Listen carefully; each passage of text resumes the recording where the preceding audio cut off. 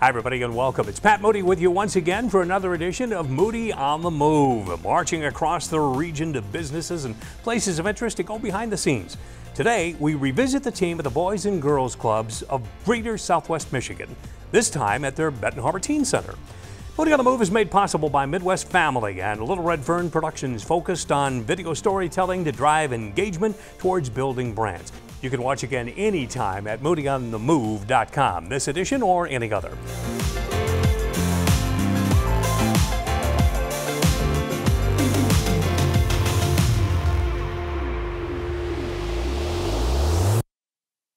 Nothing helps kids to stay focused away from the classroom like rewarding summer jobs.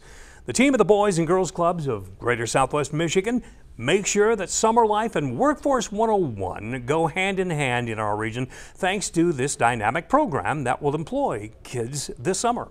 Sherry Ulig is Vice President of Marketing and External Communications here for the Boys and Girls Clubs. And Sherry, this is a superb program on really multiple fronts, not only for the kids, but for the club itself and the companies that you're partnering with to make it all happen. Thanks. We're excited about bringing these opportunities to our kids here in Benton Harbor and across the region of Southwest Michigan.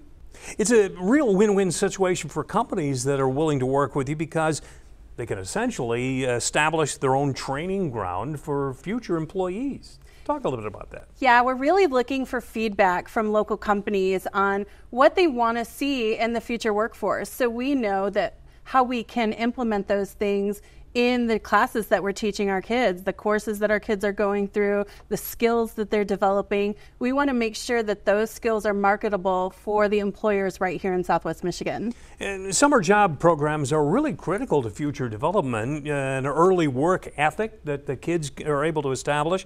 Following a routine helps them to set the stage for what life and society kind of expects from all of us when it comes to a job. And getting into that state of mind can make a huge difference for these kids. Yeah, definitely. Some of the kids in our Life and Workforce 101 are as young as 14 years old. So they're coming into this as literally their first job.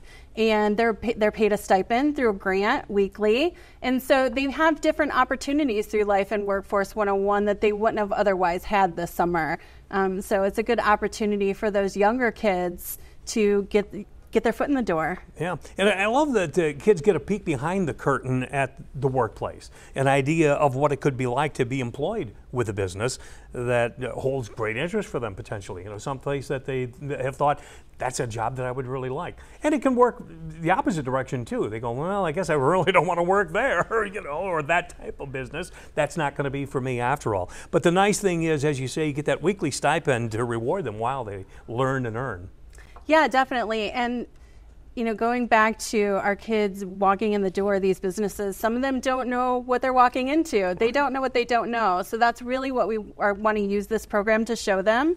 So we took a kid to an engineering firm, and they thought they were going to see people making cars. So she really didn't know what to expect. And then once she sat down and asked questions and went through, you know, some of the things that the engineers were working on, she was really interested in what they were doing. So not that to say that's going to be her future career, but there's an interest there and learn something new. So that's really what we want to do, is expose our kids to all of the different opportunities that are available in our community and beyond, and introduce them to the people who are doing that work. And I love the aha element that comes from this. Actually has application is what I use for aha in this case, because it gives the kids an opportunity to learn what they're learning in school on an everyday basis, how that actually has application with what they're facing as a potential job. Yeah, for sure. Our Life and Workforce 101 program has 3 components. It's introducing the kids to the opportunities that are available to them, teaching them those marketable skills,